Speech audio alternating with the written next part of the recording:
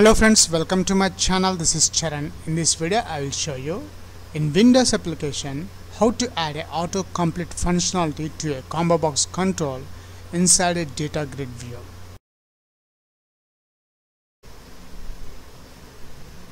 And here we got the results. Now when I click the ComboBox, notice the India. If I click U, see USA. What else I have? Australia. If I type A, I got Australia here. If you are a first time visitor to my channel, please subscribe to get the latest updates.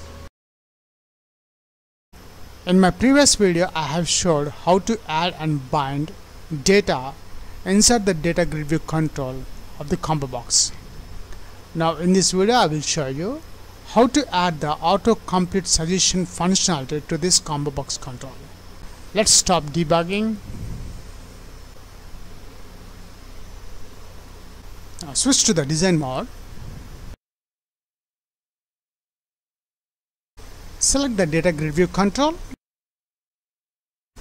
Open properties. Now in the DataGridView properties, the fourth option is the events. Click that one. We need the event editing control showing. Double click that one. Now in this event I'm adding if e.control is DataGridView combo editing control. Here our control is a ComboBox. ComboBox e.control dot drop down style is equals to ComboBox style dot drop down.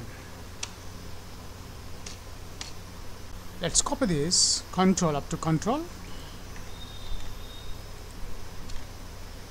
dot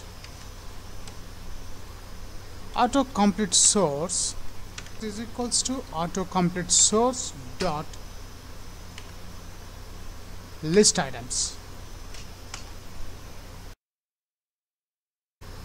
dot autocomplete mode is equals to system dot windows dot forms dot autocomplete mode dot suggest. That's it. We have done the complete coding part. Let's check the results. Start.